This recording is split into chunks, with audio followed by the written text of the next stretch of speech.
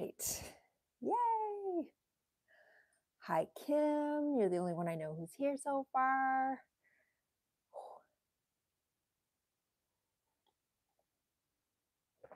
Oh, let me see. Okay. All right. Well, if you're here, I would love to say hi to you. Let me know who you are. That'd be great. I look like I'm a little tie on the screen. I might adjust it. Maybe a little. Sorry. Just feel like I'm a little too high. I did try to get this organized before we started. Okay.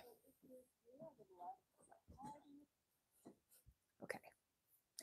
So today I thought, oh, Mr. Tom. Hi, Mr. Tom.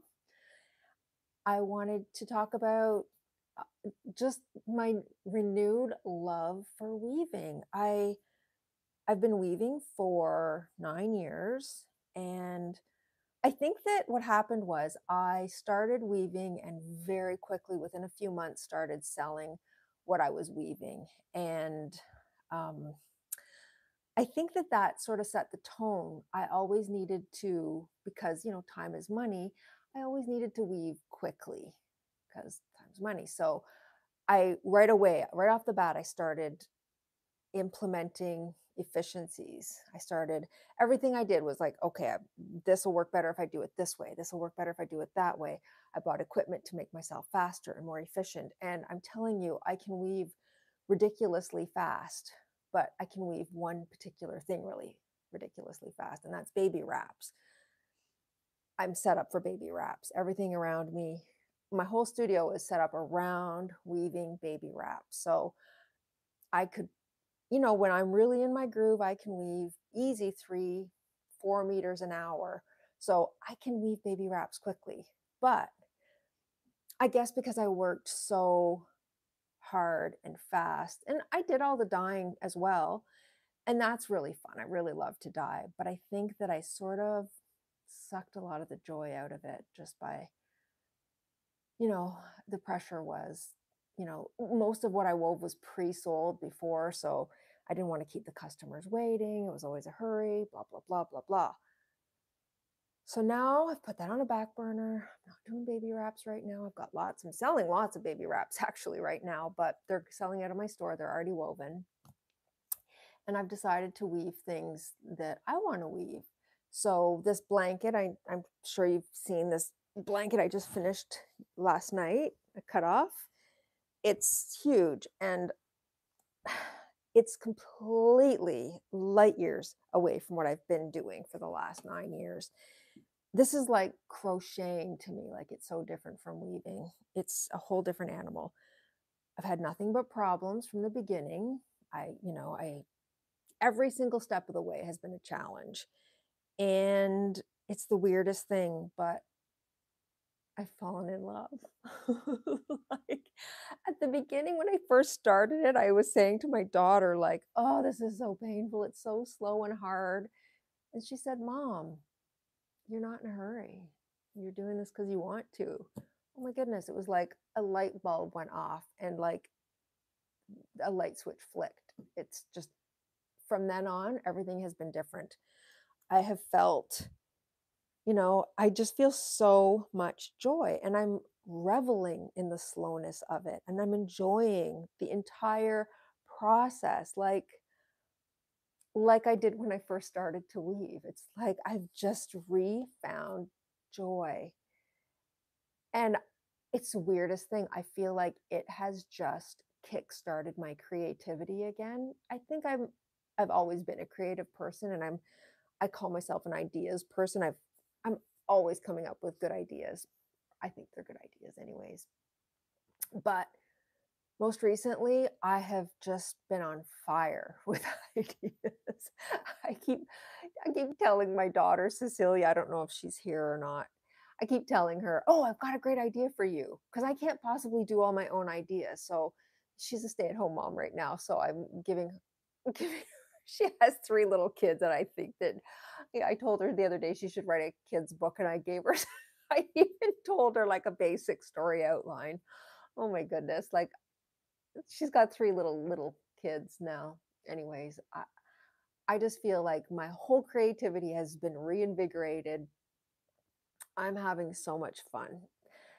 I hope you guys can see that, like, I've I feel like I've been so bogged down in the technicality of weaving and the efficiencies of weaving, and oh my goodness, and those things are important, but the joy, I was missing the joy. I just it's just this blanket I've been dragging around with me all day. I took it downstairs to my studio and I trimmed, I had all the if you saw the video yesterday, I had a ton of, the bobbin changes, little loose. I fixed them all up and I fixed there was, I had a couple knot repairs I had to do. So I sorted those out and I'm so happy. There's one problem though. Maybe you guys can help me out with this. The hem. I started to clip it. I was thinking, oh, maybe I will run this through the sewing machine, which is how I normally hem because I'm not I've never been a really patient person to start with. So I was thinking I'll run this. I don't know if this it might go through my sewing machine. And then I had the idea today, maybe I should be hand hemming it. What do you think? Hi, Darlene. Hey, so good to see you. Um, do you think I should hand hem it? What do you guys think? I I'm scared to hand hem it. I'm scared to hem it. I'm not sewing it. I don't know. Maybe I shouldn't say. I was gonna say sewing's not my thing, but I actually really like sewing when I sit down at my sewing machine. I enjoy it. It took a long time. I didn't think I was good at sewing for a long time, and I wouldn't say I'm great at sewing, but I love sewing my grandkids' clothes, little pairs of pants and little diapers and diaper covers and stuff. I love that. That's a good idea, Kim. Edge it in satin stuff. Oh, I like that. I like that idea so much. I should go to Fabricland, I guess, and buy something. I'll find something to edge it in. Yeah, I love that idea. Yay! I love these lives. I always get the best advice. I was hoping somebody would give me some advice. It's so thick. I know it's super thick. Unless you have a thicker needle, yeah, I don't have any really special needles. I don't have a very special sewing machine. It's just a plain ordinary. It's like a Singer heavy duty. It's a really good workhorse, but it's not it's not it's not special or fancy or anything. Hand hem, embrace the slow process. I I'm even worried though, like it's so thick. I'm worried like I just feel like I wouldn't get it really super secure. I don't know. I do like the idea of hemming on a trim, even like I forget I don't know sewing words. The little the stuff that goes around the edges. I guess that's like the satin trim, but there's another word for it. I can't think of offhand. Maybe, Darlene, did you want to hand stitch this for me? No, I don't know. Anyways, so that's my next goal on this particular blanket. Also, I don't think you guys maybe noticed this. Maybe you did notice if you were with me on last night's live, but I did realize that I switched the pattern in the middle at the fold line. I noticed it when I took pictures. I can't see it with my naked eye, but when I see it on camera, I see it right away, right away. So, anyways, but with my naked eye, it's fine. And this is for my son, and he's 12 years old. So I know for a fact he's not even going to notice. And if he does, he will not care one single iota. I don't know if I can find the fold to show you. I'd be willing to show it to you. So that's an edge. Let me see. I'm trying to see where would the fold line be? It would be along here somewhere. I'm not sure. So funny. I crack myself up. I'm like, which edge is the fold line on? It's not bad though. I washed it and I dried it. And I don't know, I can't find it right now. It's a big blanket. It is. I weighed it. It's 9 pounds, 7 ounces, which is pretty close to what I was expecting it to be. I expected it to be about 10. So yeah, that makes sense because there's loom waste and whatnot. But I am actually going to put this on my son's bed tonight. I already had it on there earlier. went in, he saw me stealing his blanket. Mom, what are you doing? I said, I need your blanket for my talk tonight. But I will get the edges finished, but they're fine. They're serged. They're secure right now. I only put clips on one side, not the other. But those are the edges. He'll be fine. He'll be fine. He's excited about it, I think. I mean, he pretends to be if he's not. He's really good at pretending to be. Is he he's so cute. My partner, his dad, he tells him he's been coaching him on how to treat women. So when I go get my hair cut, every time I come home, my son goes, "Mom, your hair looks so nice." No matter what. Like he just automatically his dad coached him to tell me that my hair looks nice no matter what when I get home. He says it doesn't matter. I know he told him it doesn't matter what it looks like. He just always has to say it looks nice. So that's good. So he'll be nice about the blanket regardless. But it really is a great blanket. I am really happy with it. I took it down to the couch today and I tried to snuggle with it, but then I realized I thought to myself, if I sit here very much longer, I won't want to get up. So I couldn't really cuddle it. I don't I don't actually ever sit on my couch, so it was a weird idea, but I thought I wanted to try it out on the couch. And then I was on the couch and I realized I don't even like sitting on the couch. So it's not what I do. It's not I'm gonna just leave it on my floor there. Anyway, so it's it's the only thing I'm weaving right now. I do have multiple looms. Actually, laying in bed last night, I thought I need to start.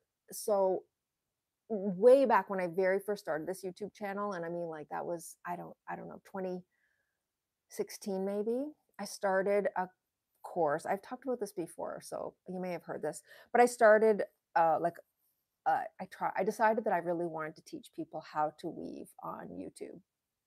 So I did like episode 1 and I think I did episode 2, learning to weave episode 1, learning to weave episode 2. And they're really bad. Like they're really bad. They're terrible. There's the lighting's horrific. They're just bad. I mean, the information's good, but the video itself is really, really, really bad quality. So, but yet those videos continue to get views every single day. Like How to Weave episode 1 gets views every single day. And I'm kind of embarrassed by it and I want to take it down, but I'm also really close to finally getting my channel monetized, like where it won't actually, well, it'll probably still cost me money to run, but whatever. So I'm thinking if I take it down, I lose the watch hours. I need watch time. So the more people watch, the closer I get to being monetized. So if I remove it, I lose those watch hours. So I'm leaving it up, but I want to restart it and do it right and do it with better quality and better lighting, better everything. So I borrowed a loom from a friend. It's actually right behind the camera.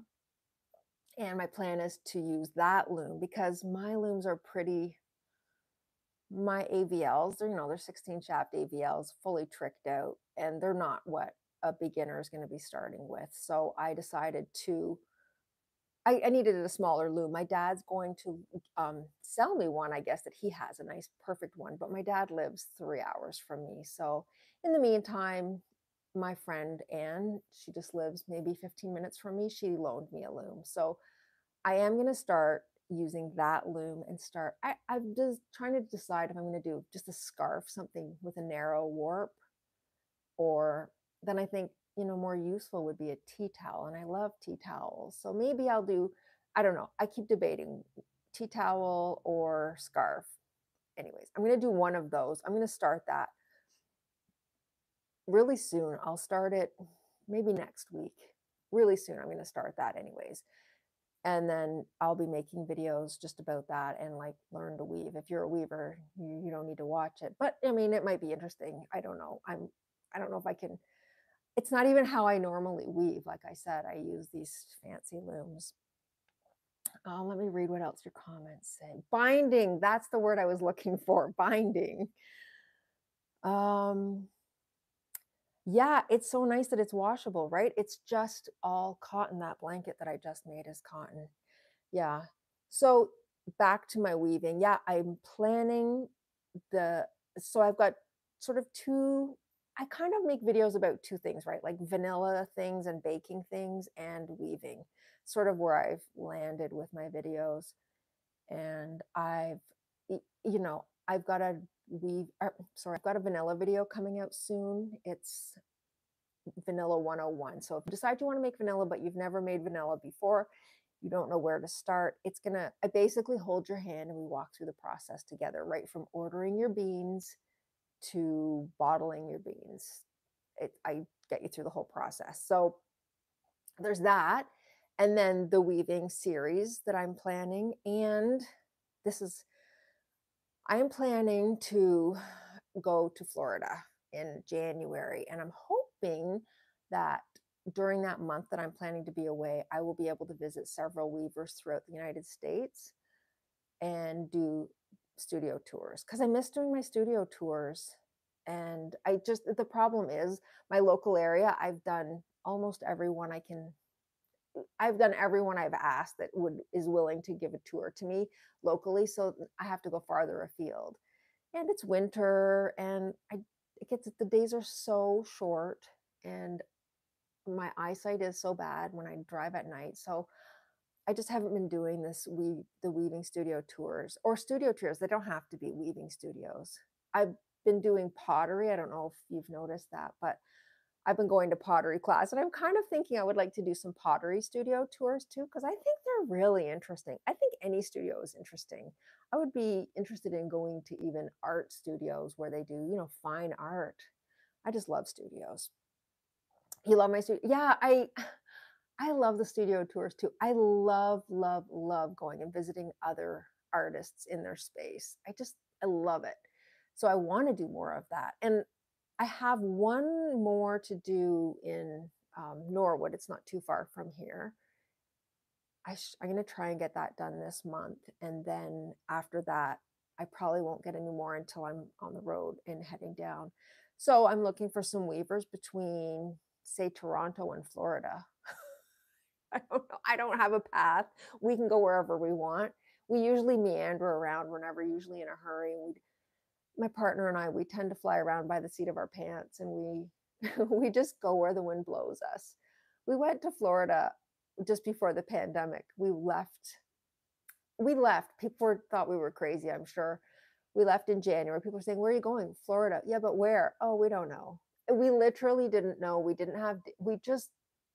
drove down there. We were planning to be there for 4 months too. Well, we only ended up being there for 2 months, but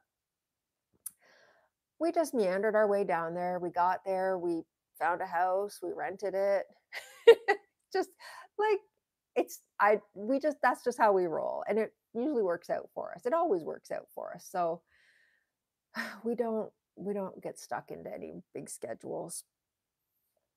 Um yeah, yeah, yeah. I might have to put out the word or either that, so I might do some tours on my way down, which would be nice. And then when I'm there, hopefully there are lots of weavers in Florida. I know there are. I see them posting here and there. I'm always keeping my eye on people online on Facebook. I'm always wondering, where do they live? Or anyway, so yeah, I'm hoping to get lots more studio tours done. I would like to get a whole bunch done and have them banked up so I can just put them out every Sunday, just put one up on my channel.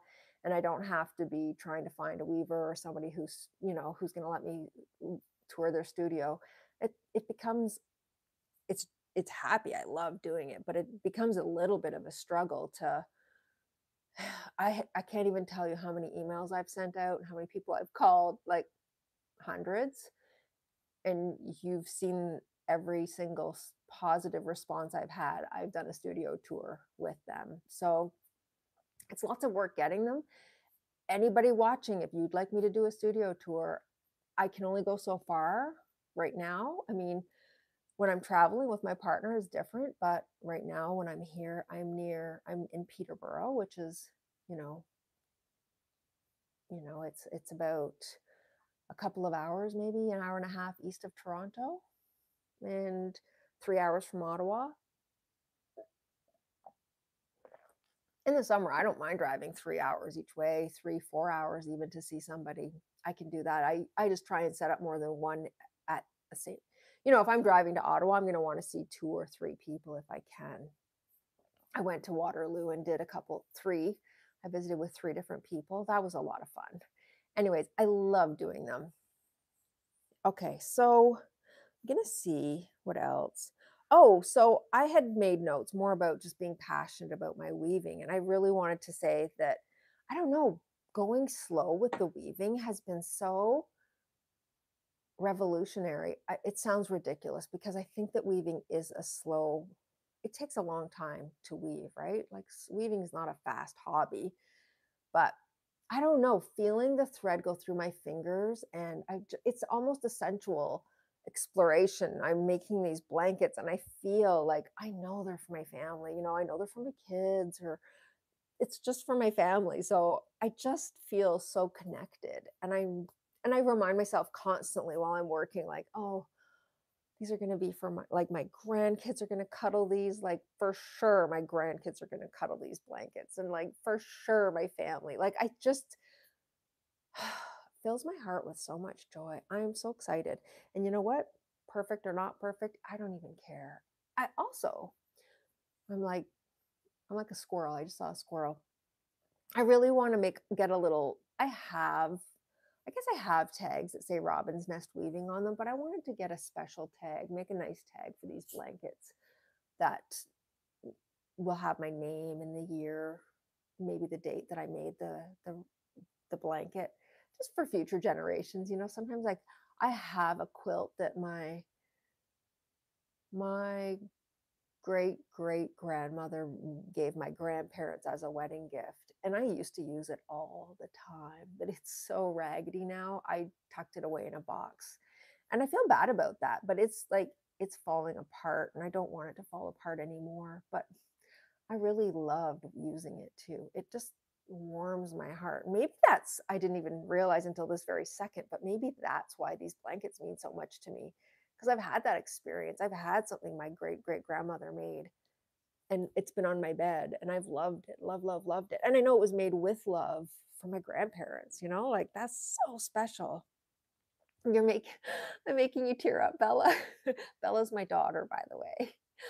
Aw, she's gonna have one of these blankets. So that's special. Yeah, wouldn't it be nice, Bella, if I had my name and whatnot on it? I just think that would be nice. We'll see. I'm gonna see if what I can come up with. They probably have something at Fabricland that I can buy, and I have fabric markers, but I'm just afraid they'll wear off over time. Maybe I need to stitch it. That's better. Stitching won't wear off. Yeah. Oh, I had made a note here before to say that even though oh my God, I've made so much beautiful fabric. I've made fabric that just breaks my heart. It's so beautiful. But about I've never felt this way about something I've woven, even though I've woven the most beautiful things. And people would say to me, "Oh, it must be hard for you to sell your weaving." It never was. Like I would love it, but I was always happy to sell it. But these blankets, oh my God, like I'm going to be happy to give them because I'm giving them to special people. But I I don't know. I know somebody asked me today, "Oh, how much you or she asked me how much time I've spent to weave one of these blankets." So I actually crunched the numbers and I took me about 10 hours to create the draft, which is longer than it probably should have, but it was complicated. And then it took me about 10 hours uh, to dress the loom, like, beam it, all that. And then, but those hours will be divided between the 5 blankets I'm making. And then it took me 7 hours to weave it. And I'm just on the phone, honey, or I'm on my live. Can you set it right there, please? Thanks. And so, anyways, all the math worked out. Each blanket co- cost me cost me about 15 hours. So 15 hours and a couple $100 in yarn. So that's pretty significant. I mean, imagine if I was trying to sell those, it would be a lot. I mean, I wouldn't even want, I mean, I guess I say that. I mean, I was selling baby wraps for whatever. They're not cheap. So I guess people would maybe pay for them, but I don't know. I wouldn't, I feel like if I sold them, it would steal the joy away from me. And I don't want that. I don't want that joy being stolen from me because I've just had so much pleasure weaving these, and I don't want to sacrifice that, you know? Hi, Pat. It's okay. It's okay if you're late. That's fine. Pat, I, I know this is like a one-sided conversation, but I feel like I I know you from somewhere, right? I'm sorry that I don't know where I know you from, but I know you from somewhere. You remind me, and is it? I don't know. I'm going to let you tell me where I know you from because I've got some ideas where I might know you from, but I'm not sure. It might just be from Facebook. I don't know. I'm not sure. Anyhow, so in other news, today I saw my optometrist. I don't know if you've noticed, but I've been switching glasses quite a lot lately. And I've got a new prescription, so I guess I'll be switching glasses again shortly. Yeah, and if you're a weaver, you know, like your eyesight is everything. It's such a struggle. I had perfect eyesight before I started weaving, and like maybe 2 years into weaving, my eyes started getting bad. It's just my age, right? But it's been a downhill spiral ever since. It's the most frustrating thing. My daughter Bella, she's always said, "Oh, mom, it's because you're so lucky because you had perfect eyesight until I was into my 40s." And so even a little tiny bit, like when I needed a point 0.5 prescription for like reading glasses, I was devastated. And I don't know. It's just been, I don't know. Eyesight is so important when you're a weaver. Like how slaying that reed is so hard when you can't see properly. And my stepmom, I said to her recently, I have not given you enough empathy with, she struggles with her eyesight too. And I just was not very sympathetic. I mean, I wasn't not sympathetic. I shouldn't say that. I just mean I wasn't as sympathetic as I should have been. I just didn't realize how horrible it is when you can't see properly and you're trying to slay your reed. I find that really frustrating. So I've had some eye problems. I actually spent a day, maybe last week, like basically in bed with the lights out because my eyes hurt so much. But anyways, I'll be getting these glasses are helping and I'm going to get new ones again. So no more reading glasses for me. Now I'm in bifocals or whatever they call it, transitions, or I don't know. There's a word. I'm sure somebody knows it. It's like a bifocal. Darlene, I sang, I know what you mean. Sentimental things. I had my grandma's toaster, had that thing 25 years. Wow. Oh, you're almost in tears because it was hers. Yeah, it's funny, right? A toaster. You know what I have? Oh my God, I'm so embarrassed. I have a jar of my grandma's, she canned tomatoes. I have a jar of her tomatoes. She's been dead since 2007. And I have a jar of her tomatoes in my cupboard. Like I've moved twice with those tomatoes. I actually said to my partner one day when I'm not like around, can you just maybe throw them out? He's like, what? They're your grandmother's tomatoes. I'm not throwing those out. And I said, I can't eat them though. Like they're, they're old. I can't eat them and I can't throw them out. And I also don't know that I should just keep them for the rest of my life in the back of my cupboard. So I asked him if he would throw them out. I don't think he's going to though. That's like such a silly thing. But we get attached. I was super, super, super close to my grandparents and I still miss them every day. Gosh, I feel like I'm tearing up even just talking about my grandparents. My grandmother, like I said, she died in 2007, my one grandmother, and my closest grandparent, that was her. I grew up next door to her. I was at her house every single day. She was like a second mom to me, and she taught me to garden, and she taught me to be kind and love other people and cook and bake and be a good person. Not that my parents didn't. My parents, of course, did too, but I had a special relationship with my grandmother. You'll take the tomatoes? My daughter Bella, she doesn't throw things out either. Bella, you don't want to hold them on to them for the rest of your life. I remember my other grandmother, I had a can of her pears for many years. They went through two moves with me, and I eventually opened them and ate them. They were still good though. They were good. And they were pears off her pear tree. And she actually had moved out of her house and into long-term care for a few years before she passed. So I don't know how old those pears were when I ate them, but they tasted great. And they reminded me of my childhood because grandma always had a pear tree. Oh, it's funny how things take you back. Anyways, you know what? I keep the tomatoes. I'll let Bella have them. She can keep them. I I'm not sentimental, am I, Bella? You tell them. I'm not sentimental. Like I don't keep things. I'm not a keeper, but some things, there's just little things that I do keep. I don't want to though. I don't want to be a keeper. I don't like holding on to a lot of things. Few little sentimental things. Homemade things, I guess, are different. I don't know. Anyhow, thank you so much for hanging out with me. I think I've told you everything I had to say. I've been talking nonstop for 30 minutes straight without stop. Oh, Pat, what are you saying? Me too. Our paths have crossed. You're a wannabe weaver. Um, Pat, do you live local to me? Is that have we met in real life? Maybe I'm not sure. You tell me if we have. I want to do live chats every day until like close to Christmas.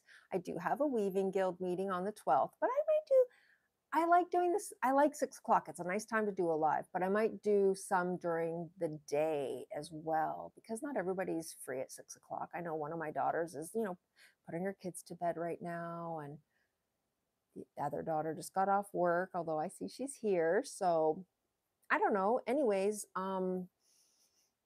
if you have ideas, you know what? Maybe I'll put another post up in the community tab and you can comment. Please, people, comment in the community tab. People click on it, but they never comment on it. And the comments really, you know, it's like that's why I like the live because I get some feedback from people. Like, I love it if you comment on the videos or you comment on those community posts that I make just to let me know where you're at. You live near Hamilton, huh?